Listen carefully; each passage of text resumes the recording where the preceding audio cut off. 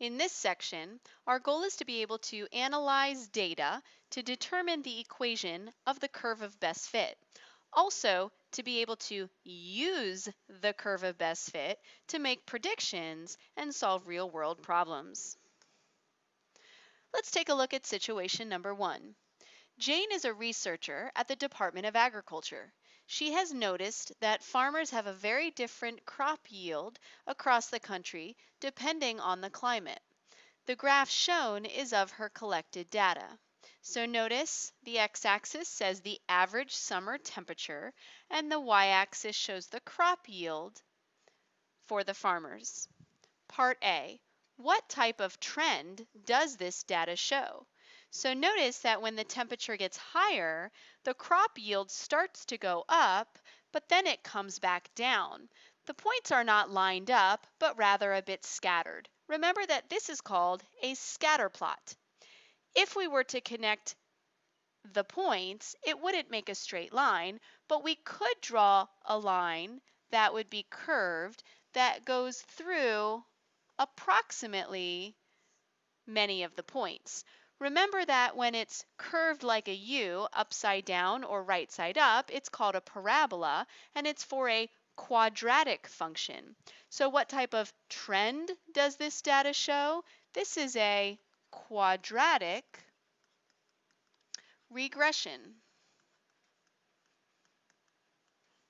And the curve that I drew is best fitting the points. This is called a curve of best fit. You may remember the term line of best fit that we looked at previously. This is also a scatter plot, and the way to draw the line that best fits this data is going straight up, like this, going at a positive slope, a linear function. That's a line when it's a linear regression. A curve of best fit is when we have to curve our line, like this one. This is a curve of best fit, a curved line that goes through many of the points. A curve of best fit is a curve instead of a line that's used to model the trend in data. Trend means how the data looks like it's going, the pattern. Trend is like saying pattern, the pattern of the data. Let's go back to our problem about the crop yield. Part B. What would be the best equation to represent this data? Well, notice the 4 choices. The first choice is a straight line because this is x to the first, but we want x squared. So the first choice only has x to the first. It's not going to be the correct choice. For the other ones, we know these are going to be parabolas, but let's go to our calculator to see which is the best graph. Press y equals. Let's type in choice B, 0.06 x squared minus 2.16 x plus 12.84. We can also graph the other two at the same time. Negative x squared plus 36x minus 314. And the third one is negative 0.06 x squared plus 2.16 x minus 12.84. Now, before we go straight to the graph, notice that the x-axis goes way past where it usually goes of 10. It goes all the way out to 30. So we can change our window. So just to keep in mind, we have blue as the first one, red, and then black.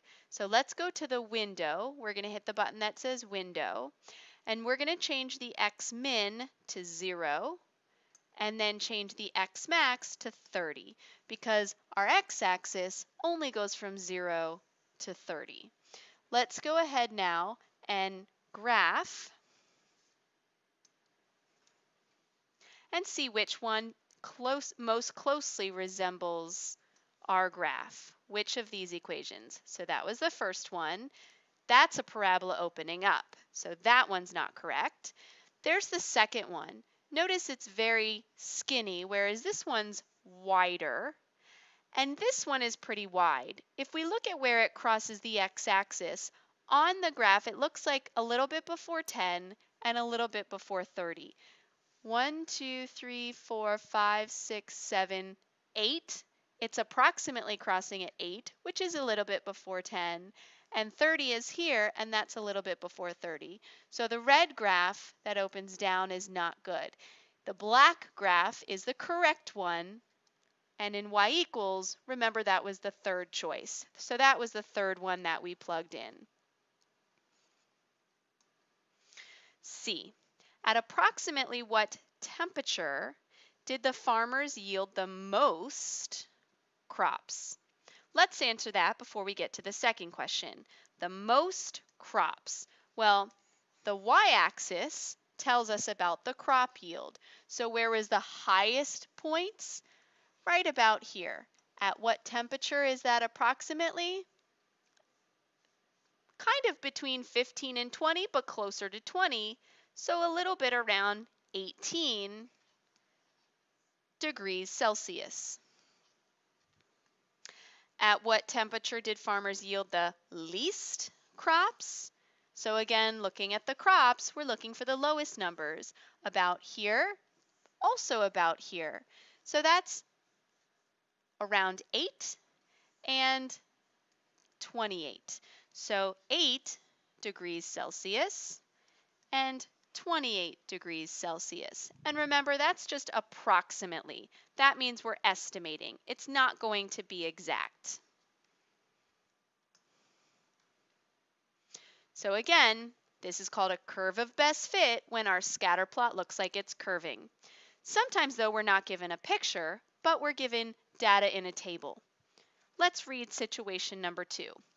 The table shows students' test scores and how many hours per night they stay awake studying. The data shows a quadratic regression.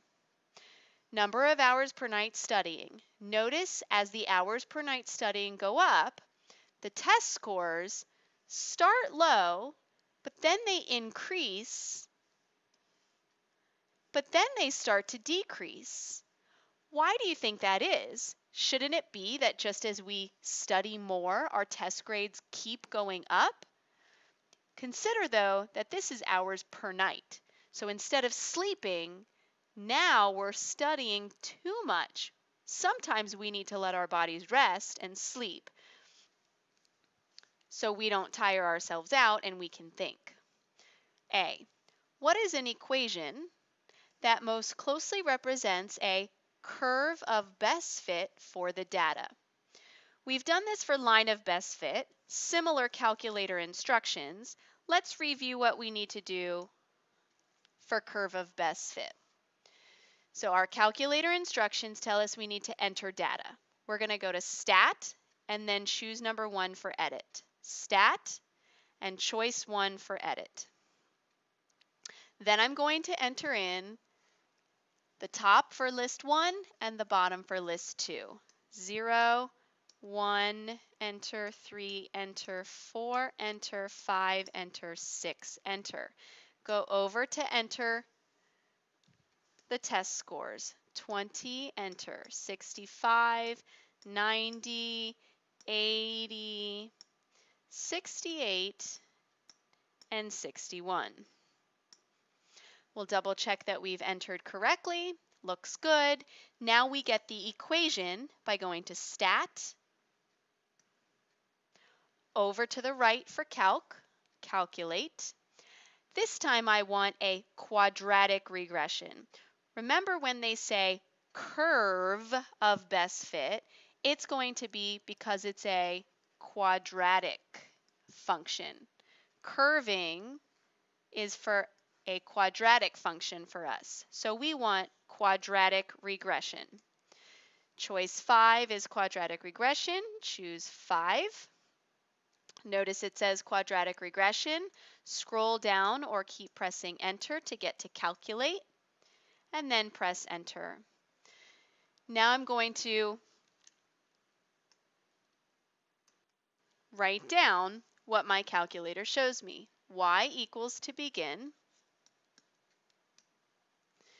ax squared. The a is negative 5.039. So let's round to negative 5.04. Then it says x squared. Then it says plus bx. The b is 34.98. So 34.98x.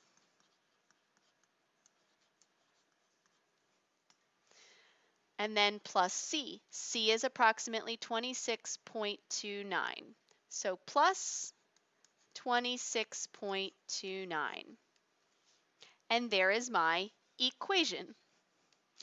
Part B. Using this trend, which is this equation, what could be the test score for a student who spends 2 hours studying per night?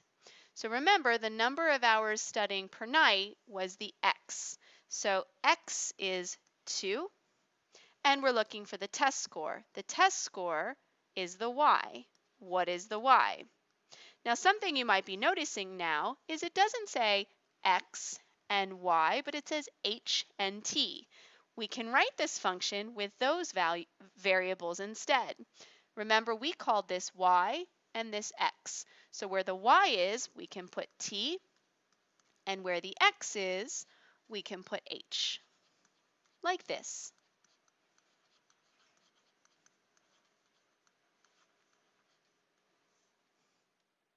Let's go ahead and plug in the 2 into where the x is in our equation, or where the h is, and that'll give us the test score. T equals negative 5.04. Instead of h or x, we'll put 2 squared plus 34.98 times 2 instead of h, and plus 26.29. Now let's go type that in and see what value we get. Here we've plugged it in. It says 76.09. So approximately the test score would be a 76. Take a couple of minutes to write a short summary. Explain when it might be useful to use a curve of best fit. See you in class.